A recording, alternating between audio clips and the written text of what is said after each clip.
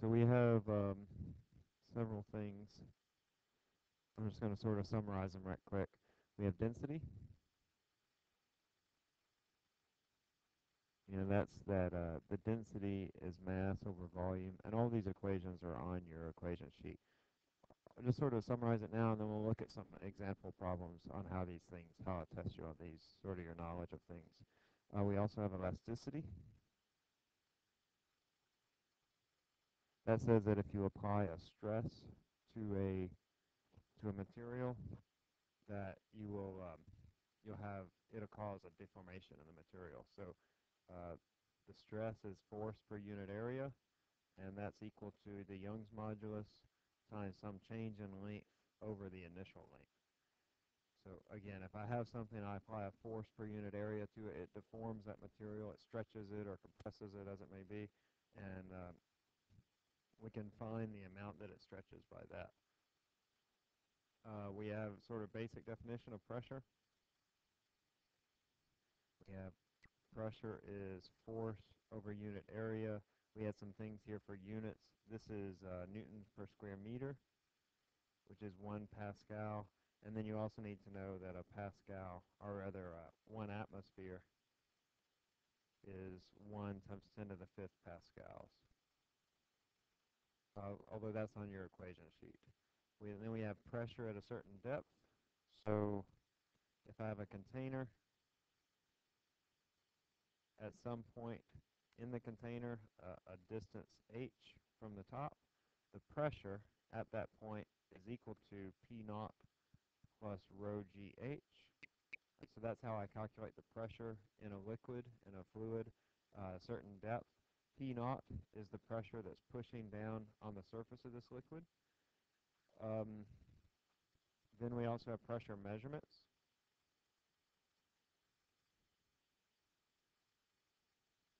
This is very similar to what we did with this part. Pressure measurements. I have a tube that's either open or not open. I have one pressure that's pushing here. I'll call this P naught. That'll be our known pressure. I have another pressure that's pushing over here. We'll call that P. That's your unknown. And P is equal to P naught plus or minus rho gh. So in this tube, you'll have a liquid. That'll be at different levels. If they're at the same level, then the two pressures are equal. If they're not at the same level, then these two pressures are going to be different. In this case, this pressure over here is bigger or smaller than this pressure?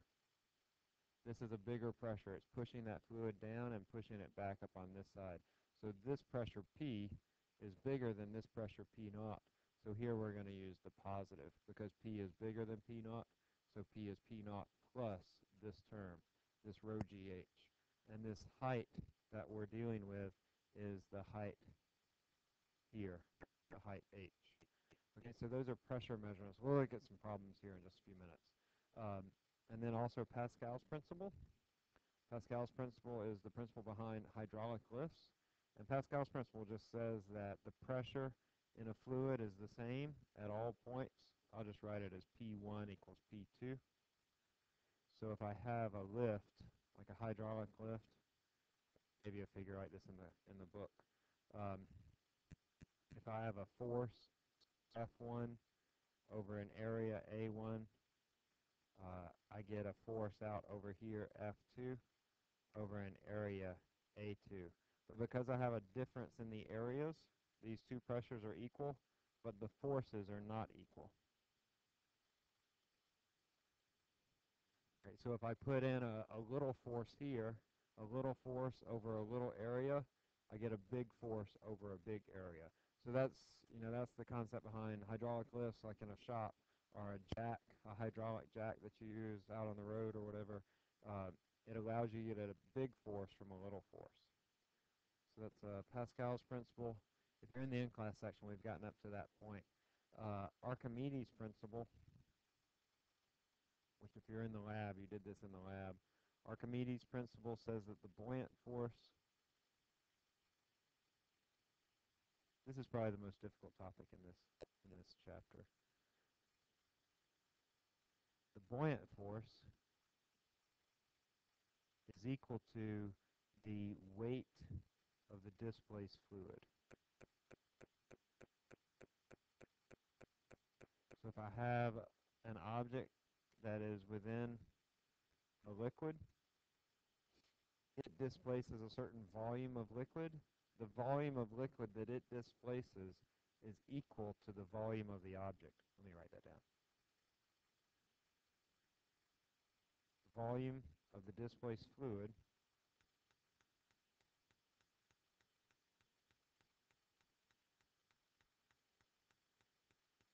equals the volume of the object. Right, that's a nice way to measure the volume of irregular objects. You just measure the volume of the displaced fluid. You probably did that in high school, where you put an object in the graduated cylinder and see what the change in the level of water is. No, yeah, maybe, no, no. Okay. All right. So anyway, I can find the volume of an object by looking at the volume of the displaced fluid. Now, the weight of the displaced fluid then is the same as the volume of the object. So I can say that the weight of the displaced fluid is rho of the fluid times the volume of the object times g. This is just the same as saying the mass of the displaced fluid times g. Because when I multiply density times volume, the density of the fluid times the volume of the displaced fluid, this is the mass of the displaced fluid. But since the volume of the displaced fluid is equal to the volume of the object, then I can just put in the volume of the object here, because I know that, or typically I do. All right, so this is equal to the buoyant force. So anytime I have an object that's completely submerged or even partially submerged, the buoyant force, which pushes up, is going to be equal to this. Okay? You can have some cases where the object is not fully submerged. Okay, this is, well, this mass of the fluid is equal to this term.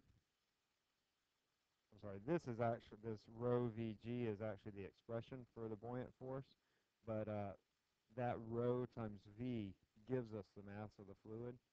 Sorry, I should have written m times g above that. And then the mass of the fluid is the density times the volume. And g is 10. G is the acceleration due to gravity. Well, don't worry, I'm sort of throwing this all out at you, but we'll come back and work some problems with it to put it into application. In fact, we'll stop right there on Archimedes, and then I'll come back to it. There were two other things, equation of continuity and Bernoulli's equation. These have to do with the flow of ideal fluids. An ideal fluid, you have several criteria for an ideal fluid. It can't be viscous. It's a non-viscous fluid. Make sure you know what these are. I'll write them down. Ideal fluid is non-viscous. That means it's, it's not thick. It's not like syrup or whatever. Viscosity tells how thick it is. So something like water, for example, is non-viscous. It's incompressible.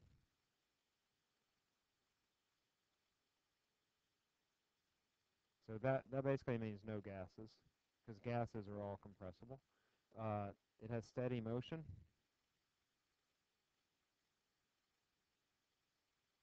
That means at a particular point in the fluid, or in the liquid in this case, V is constant.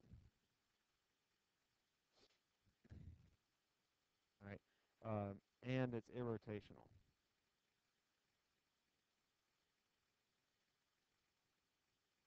All right, so no circular motion. If you have, say, water moving in a pipe, that's pretty much an ideal fluid. These are all ideal fluid characteristics. And if you have an ideal fluid, then these two ideas will hold for it. The first is the equation of continuity. The equation of continuity,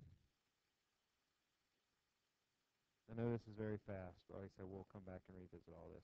Equation of continuity is based on the conservation of matter. Conservation of matter says that you can't destroy or create matter, that you can change its phase or form or whatever, but you can't destroy it completely. So it's based on the conservation of matter. It says that if I have say, for example, I have a pipe that gets bigger, like this. I have an area down here, A1. I have a certain velocity, V1. Down here, I have an area A2, and I have a certain velocity, V2.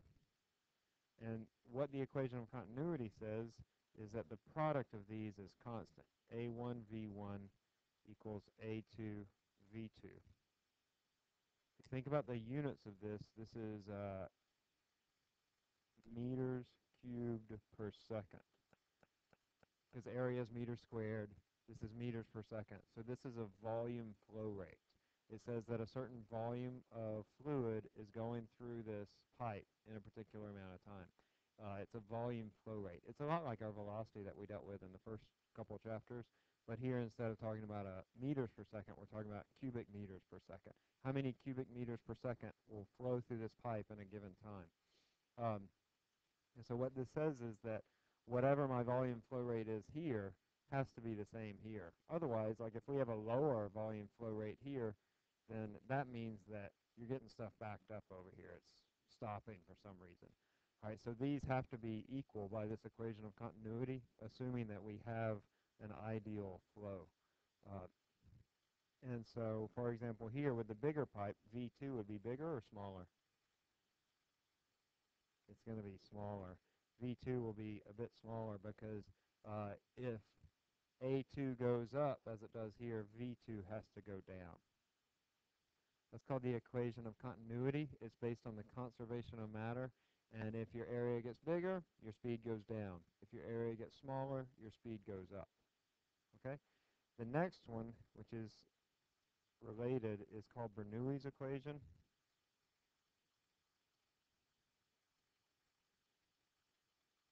And in contrast, this is based on the conservation of energy.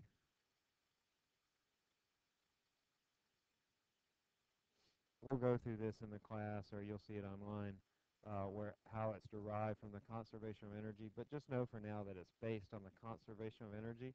And it says this, that for a ideal fluid, the pressure at a given point plus 1/2 rho v squared at that same point plus rho gh at that same point is equal to a constant value. All right, so this is actually a measure of the energy per volume.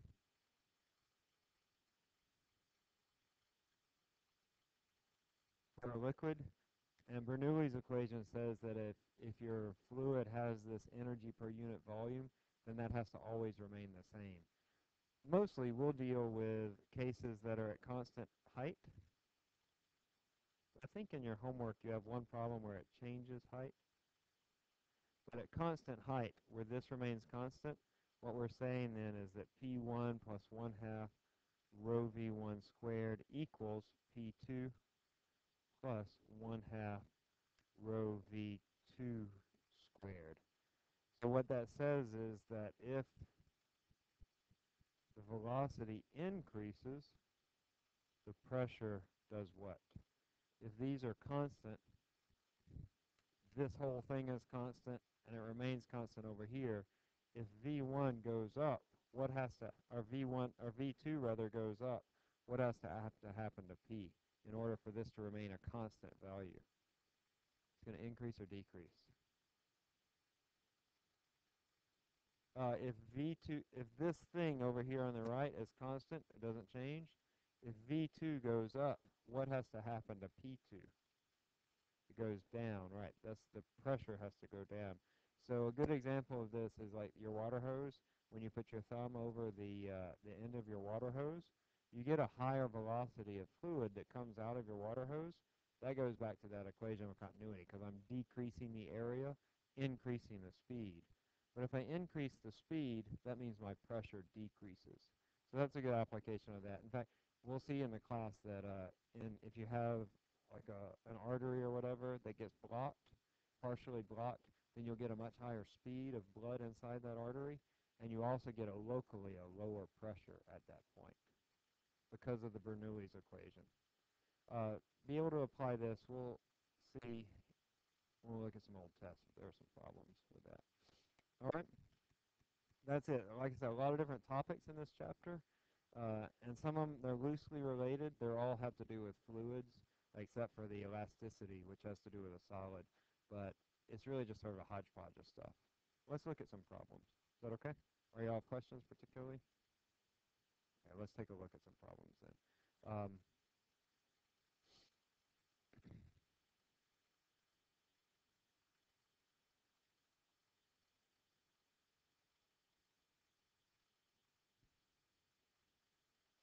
Y'all have F13, fall 13 in the back of your book, is that right? Or do you have fall 14? You have 13. Okay, let's look then at fall 14.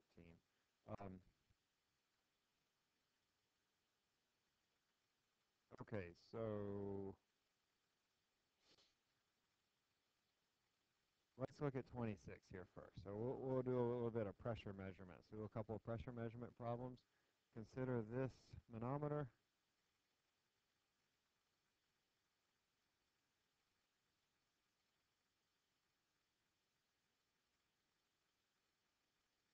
We'll know the relationship between P and P naught. In this case, is P bigger than or smaller than this pressure? Is this the bigger or the smaller pressure? This one's smaller. So this goes back to that pressure measurement. So if I wanted to calculate P, I would say that P is equal to P naught minus rho GH, where H is this distance right here. Okay? Because P naught is the higher level, it's going to be smaller, so P is less than P naught in this case. Now we have a special case. This is called a manometer.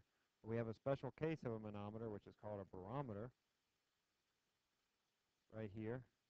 I have this barometer, it's filled with water, and I want to know the height when the pressure is 0.2 atmospheres. So a couple things we need to recognize. First, I know that P is equal to P naught plus rho times G times H. I want to know what P is right here. I recognize that this is a barometer, which is a special case where P naught is equal to 0. So I can get rid of that P naught.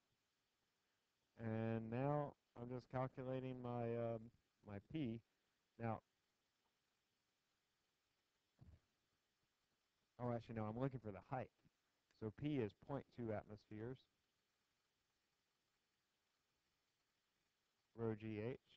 But if you solve this for H using these values, you'll find that you get an answer that's there, but that's incorrect, because you need to make sure that your pressure is always in SI units. So 1 atmosphere is 1 times 10 to the 5th pascals. So this is 0.2 times 10 to the 5th pascals. And then that's equal to rho. The density of water is 1,000 kilograms per cubic meter. Now, all these values, the conversion between atmospheres to pascals and the densities of various fluids, those are on your equation sheet. But just make sure that you're familiar with it. G is the acceleration due to gravity. And then H is what you're solving for. So we have 0.2 times 10 to the 5th. That's what? 3,000? 20,000? Over 10,000. So that's what? 2 meters, right?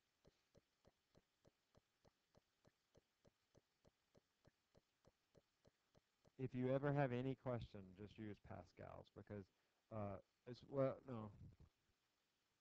If you're using this, you need to use SI units, because I would look at this and I'd say, well, gosh, this is kilograms per cubic meter, meter second squared, meters. These are all SI units. So over here, my result is going to be in SI units. So anytime you have a pressure in atmospheres, you're almost certainly going to have to convert it to pascals. Now you might need to convert it back to, you might have to convert something back to atmospheres, but you'll need to look at the units of the thing. Right, yeah. When in doubt, always go to your SI units.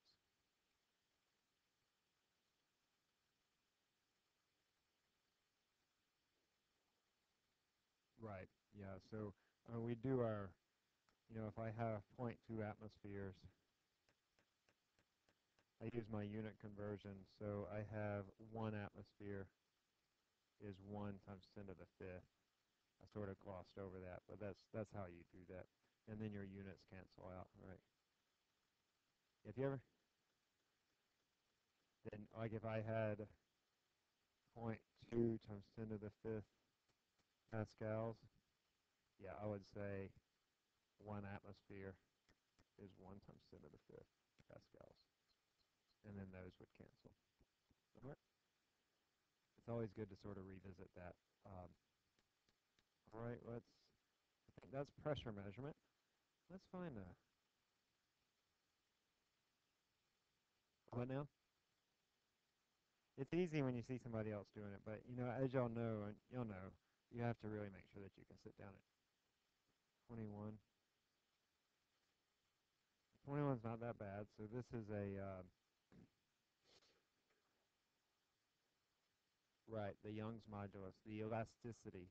So we're going to do this one. I said a lot of these, it's just sort of knowing your units and knowing how to plug things into the right equation. You have all the equations there, so don't worry about memorizing them, but just make sure that you're sort of familiar with them. You know, a couple times, 2 or 3 times going through until you make sure that you've got it down cold.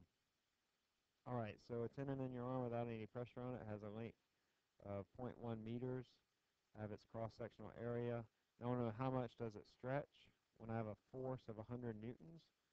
So I'll know that this is an elasticity problem because it's the only solid that we have in the chapter. And then I also, well, I give you the Young's modulus here, but I'm probably not going to do that on the test because I give you a table with all the Young's moduli on them on that equation sheet. But I know that force over area is the Young's modulus delta L over L. And then I want to look at it and see, oh gosh, what am I looking for? Well, I'm looking for how much does it stretch. So what is that? Is that L or delta L? How much does it stretch? That's going to be my delta L. That's my change in length. So I'm looking for delta L. So however you want to do this, I'll go and solve this for delta L. F over A times L over Y. Just multiply both sides by L over Y. And then I'm putting in numbers now, I have 100 newtons over the area, which is 7.5 times 10 to the minus 5 square meters times length, which is 0.1 meters over the Young's modulus, which is 2 times 10 to the 7 pascals. Solve that. 10 over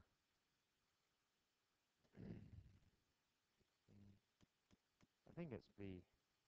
I'm not sure of that. Whatever that is. Okay? The only thing here is make sure that you're using SI units throughout. So here I actually gave the area in square centimeters, and then over here I gave it in square meters. But make sure that you can convert between those units. I haven't made the test out, obviously, but I would expect you to be able to convert centimeter squared to meter squared. What is this value? Did you get it?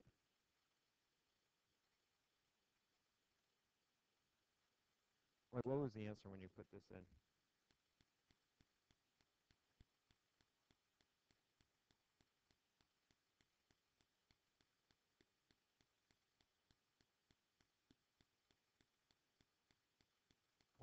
0.0,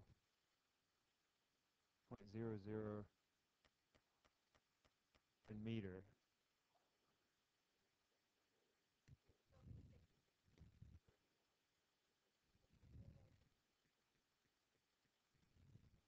Right.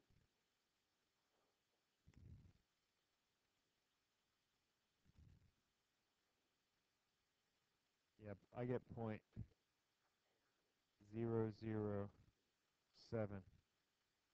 I get 0.007, but that's in meters. I'm looking for it in centimeters, so it's going to be B is the right answer. Just watch your units, okay? Make sure that you use SI units, but then recognize that we're looking at centimeters here.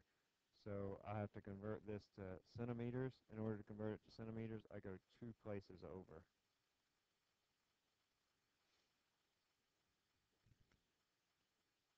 Yeah, well, never go wrong with SI units, but check your units of your answers as well.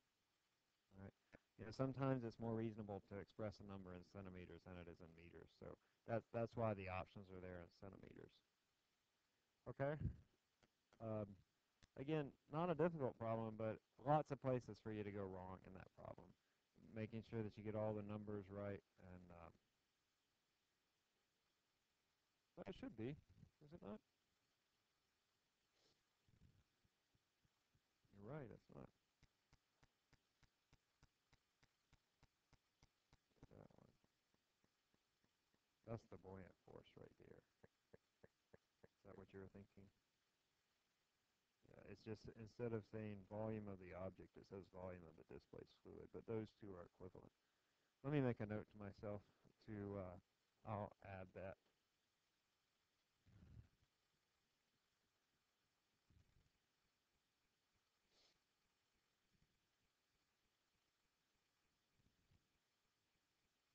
It actually is on there, but it's in words. That stress equals modulus times strain. Um, but I'll add it in equation form.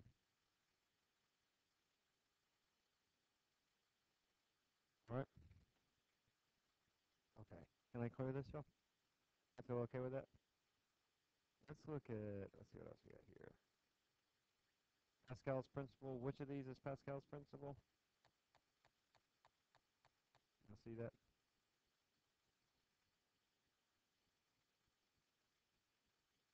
Was it A, B, C, or D? Or Pascal's principle has to do with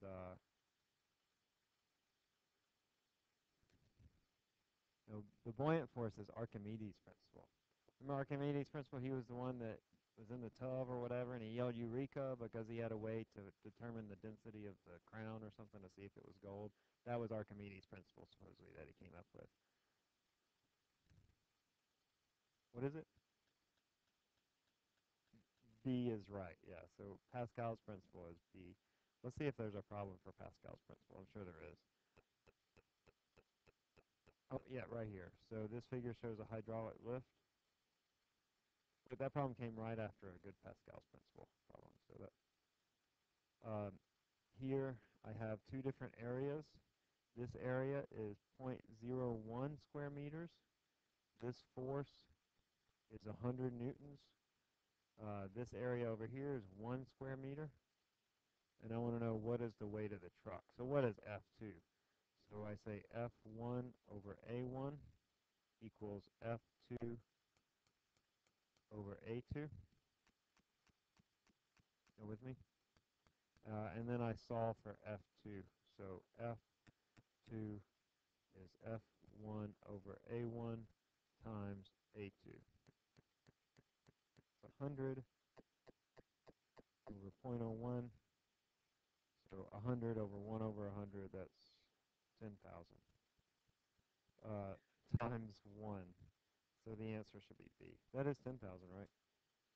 Yeah. Yeah, because 100 times 100 is 10,000. Yeah. So it's 10,000 newtons. Okay? It's going to be like that. Like I could ask you for something else. Like I could ask you, give you some other value, ask for the area, or ask for the input force, but it's going to look like that. There's not really much to do with that. That's similar to that?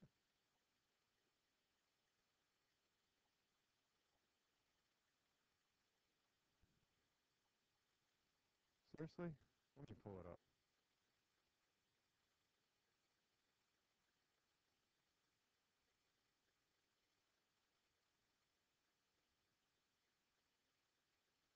It's chapter 10, right? 9.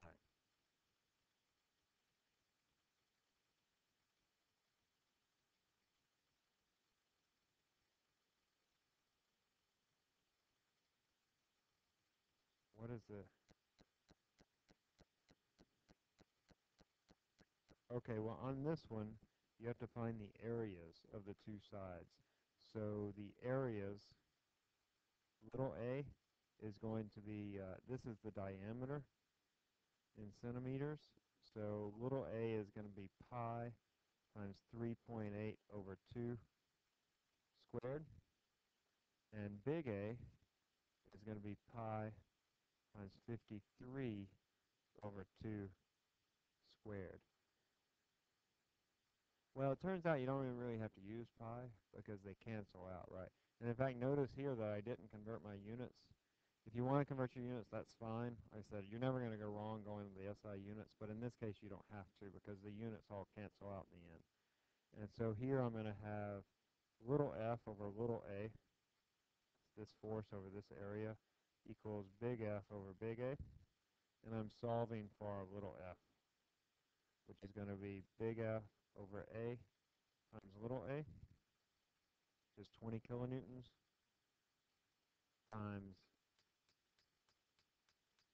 if I put these two over one another, it just comes out to be 3.8 squared over 53 squared. See how I did that? I canceled some things. I divided these two, canceled the pi's, canceled the two squares, and I'm left with 3.8 squared over 53 squared. I'm not sure what you were doing, but it's a similar problem to what we had with that other. Yeah, you know, that's what's going to get you on this test. But just make sure that you go through each type of problem. There's 8 or 9 different types of problems. Not even that many. 6 to 8 different types of problems in all those different categories. And take a look at them. They're not going to change much from what we see on the old test. Okay? Is that okay? Oh, the pi is it's a piston and it has a cross-sectional area. But here, instead of giving you the actual area, I give you the diameter. It's a circle. That's pi r squared. You might need to know the area of a circle, pi r squared. But I try not to put too many needless busy work on a test because I know that you don't have much time anyway. You know, I try not to put too many changing of units and sort of calculating of areas and stuff like that, but sometimes you might need to do it. Okay, let's see.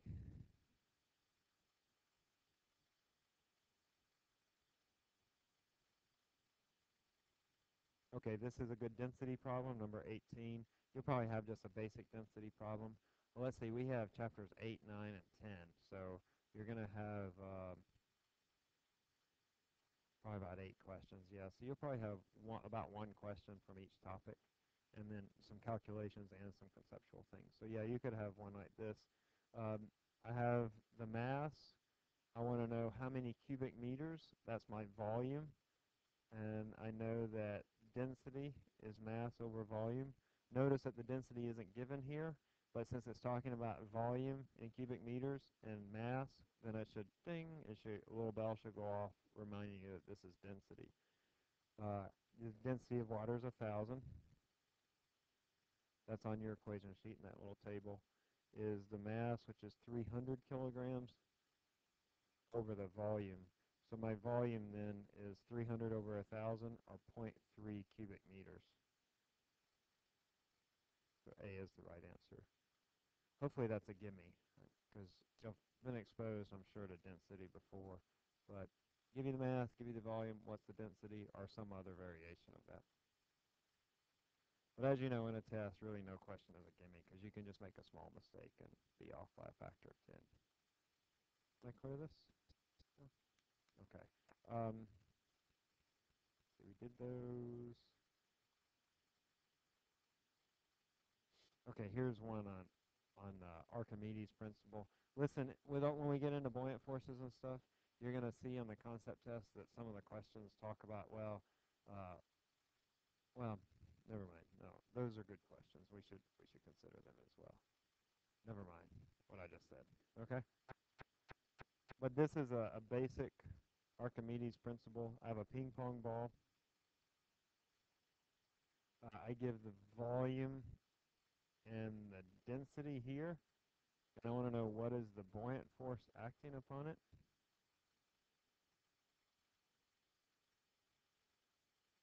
this is my ping pong ball.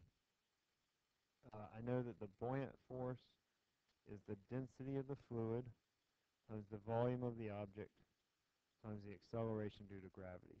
Turns out I don't really need to know the density of it. I can find the buoyant force is 1,000, that's density of water, volume of the object is 3 times 10 to the minus 5 cubic meters times g, which is 10, and so that's going to be 3, right? 3 newtons. The buoyant force acting on this thing, it has a magnitude of 3 newtons. By the way, there has to be another force acting on this too, right? A ping pong ball, if you want it to go underwater, what do you have to do? You have to push it down. And we can see that here because the density is only 84 kilograms per cubic meter. If an object has a density that's less than that of water, then it's going to float. We could figure out how much of it's going to float. Let's imagine that I have a ping pong ball that has that density, 84 kilograms per cubic meter. Let's see, is this going to be too complicated? No, I don't think so. This thing is going to float. Let's say that it has a mass of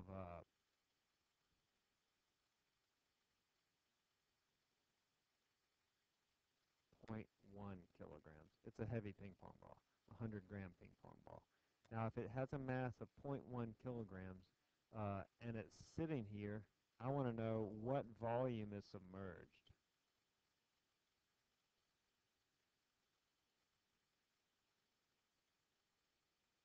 Okay? That means I want to know what is this volume, what fraction of this volume is submerged. Go with me on this? Okay. This is probably one of the more complicated problems, but it sort of harkens back to what we've done before. So you could see something like this. If I have a 1.1 kilogram object that has a density of 84 kilograms per cubic meter, going with the ping pong ball, and I want to know how much of it is submerged. Well, I know that I have two forces acting on this. I have the weight of the object, and I have the buoyant force. And then in order for this to be in equilibrium, that these two forces have to be equal, that the buoyant force has to equal the weight. We're good on that? In order for this thing to not be zooming up in the air or flying down under the water, the buoyant force has to equal the weight.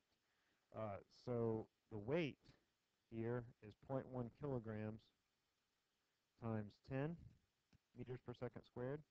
You know, it's m times g. The buoyant force is the density of the water times the volume of the object times g. These g's will cancel here and here, and the volume of the object will equal to 0.1 kilograms divided by the density of the water. So that's going to be 0.1 over 1,000, 0.0001 cubic meters. I know that you would tend to put 84 here, but because that's the density that we have up here, right? But this is the density of the object, not of the fluid. So whenever you're calculating the buoyant force, you always use the density of the fluid. Because remember, Archimedes' principle says that the buoyant force is the weight of the displaced fluid. It doesn't have anything to do with the object, the weight of the object. The buoyant force has to do with the weight of the displaced fluid. So be careful with this because students will often mess this up, that you want to use the density of the fluid here in order to find the volume of the object. Let me fix that on your equation sheet, because on your equation sheet it's not incorrect, but it's going to confuse some students. Because on the equation sheet it says the density, what does it say? The volume of the fluid. It says the density of the fluid, the volume of the fluid, but I'll fix that. So it's like I said, it's not really fixing, I'll just make it more clear. I know it's a little bit confusing. And students, this Archimedes is probably the most difficult topic in this chapter. Um, what was I going to do?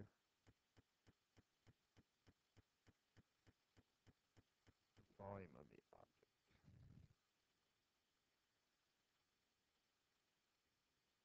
Okay. So if I wanted to know the fraction of the object that was submerged, like with the ping pong ball, just a little bit of it's going to be submerged. That's the volume that's submerged. So that is this volume right here. I can also find the actual volume of this ping pong ball.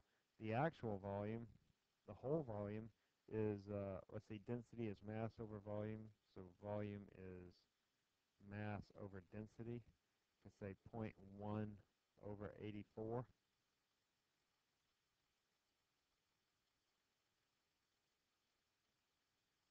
So that's 0.001. So I have 1/10 of my ping pong ball that's submerged. Follow me a little bit? If not, that's okay. I mean, we'll see this in class, and it'll have a little time to sink in. But this is the whole volume of the ping pong ball. This is the amount of the ping pong ball that's actually submerged. Let me recap how I got this. So I said that the buoyant force of the ping pong ball is equal to the weight, right here, because it's in equilibrium. The buoyant force is this density of the fluid, volume of the object times g. The weight is the mass of the object times g. Cancel my g's out, solve for volume of the object. This isn't the whole volume of the object, it's just the submerged portion of the object. And I get this. Taking the mass over the density of water, this is the submerged volume of the object, the shaded portion right here. And then the whole volume of the object is this. It's the mass divided by the density, sort of as we did before. The whole volume is 0.001, but only 0.0001 is submerged. So only 1/10 of this object is submerged. Okay? I know, yeah, that's where people get confused with the densities. Okay? Can I clear this? Don't sweat if you're not getting it right now. We have a couple weeks before the test, so we'll get it. It'll be okay. All right, let's do this. Number 27, we'll wrap up with fluid flow. This has to do with fluid flow, so I know it's either equation of continuity or Bernoulli's principle. Okay, but when I look at it, I don't see any mention of pressure, so Bernoulli's principle is going to go out. So Bernoulli's principle will deal with the pressure of the fluid, because the pressure will change. Here I'm just asking for the speed of the water. It goes from a 0.5 square meter pipe to a 1 square meter pipe, so my area will double. Is the velocity going to go up or down, the speed of this fluid? You go from a small pipe to a big pipe. Go up or down, the speed. It'll go down, right. And so I'm going from 0.5 to 1 square meter, then 3 meters per second. It's going to go down, so that gets rid of A and D. What's it going to be, B or C, you think? Think about it. I'll draw a picture while you're thinking. Right, so I'm going from small pipe, big pipe. Here the area is 0.5 square meters. Right here the area is 1 square meter. Here the speed is 3 meters per second. And now I want to know what is the speed here. I know that the speed is less than 3, so that gets rid of that and that. But how much does it decrease? Does it decrease by a factor of 3, or does it decrease by a factor of 2?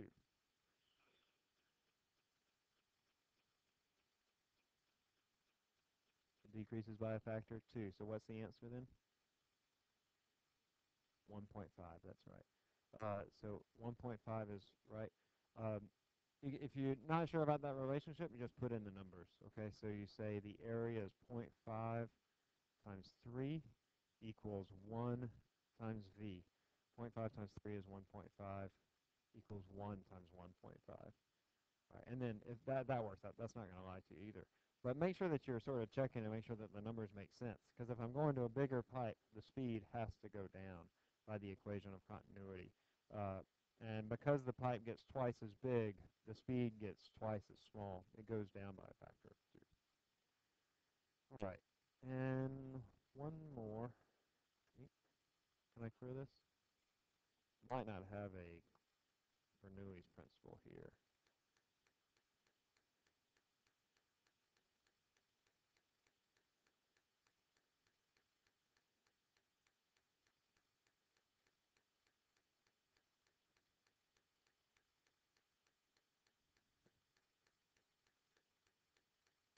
Okay. Yeah, this is a good question. The homework would be a good guide for you for the test. Make sure you go through that homework. I know sometimes you're sort of don't do the homework, but it's a good thing to do because sometimes the test questions are straight from the homework. Okay, this is both equation of continuity and Bernoulli's principle. So I have two horizontal sections. In the first section, the area is 10. In the second section, the area is 2.5. So I'm going from a big pipe to a little pipe. It's actually getting smaller by a factor of 4. Here it's 10 centimeters squared, and here it's 2.5 centimeters squared. And now I want to know the flow speed. Over here, it's 275 centimeters per second. And so over here, I want to know what is V. Well, equation of continuity, 10 times 275, that's A1 times V1, is equal to 2.5 times our new V. So it's going to be 4 times as big, 800, 1100, 1100 centimeters per second. We'll just leave it in centimeters per second. So that's V. Actually, no, I'm going to go and convert it to meters per second. So that's 11 meters per second. Now, the second part of this has to do with Bernoulli's principle to find the pressure. If you see pressure with a flowing fluid, think Bernoulli's principle. That's really the only equation that you have that has pressure in it. Bernoulli's principle says that P1 plus 1/2 rho V1 squared equals P2 plus 1/2 rho V2 squared. I'm leaving off, you also had another part to Bernoulli's principle, rho GH, but I'm leaving that off because notice that H1 is equal to H2, so those two will cancel out. And that's going to be the way it is on your test. You won't change height. We'll look at pipes that are all at the same height. It makes the math a little easier. And then here I would solve for the pressure P2.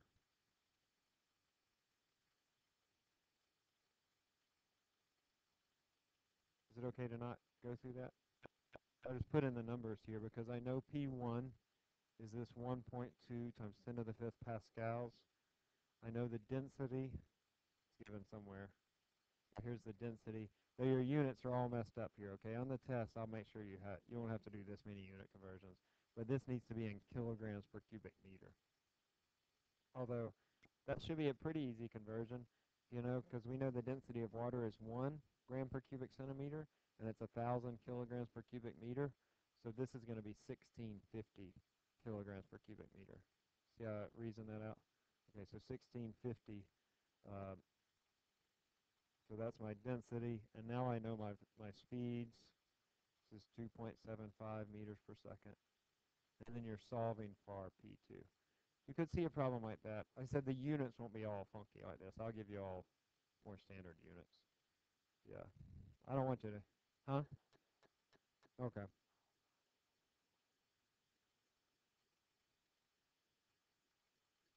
Yeah. Okay. That's it for the Chapter 9. We are going to have Chapter 10, but at Chapter 10, it's easy. It's like temperature scales, which y'all know all about. It's ideal gas law, which you had in chemistry, I'm sure, PV on RT, that thing. A mole, what's a mole? Yeah, it's all downhill from here. Okay? Good news, right? Okay, good for that? Any? Okay, good. You're coming out, I know.